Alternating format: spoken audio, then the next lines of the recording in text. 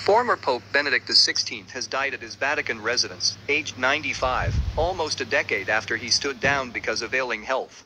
He led the Catholic Church for less than 8 years until, in 2013, he became the first pope to resign since Gregory XII in 1415.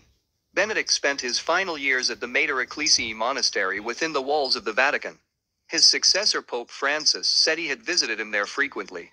The Vatican said in a statement, "With sorrow I inform you that the Pope Emeritus, Benedict XVI, passed away today at 9:34 in the Mater Ecclesiae monastery in the Vatican. Further information will be provided as soon as possible." Although the former pontiff had been ill for some time, the Holy See said there had been an aggravation in his condition because of advancing age. On Wednesday, Pope Francis appealed to his final audience of the year at the Vatican to pray a special prayer for Pope Emeritus Benedict, whom he said was very ill.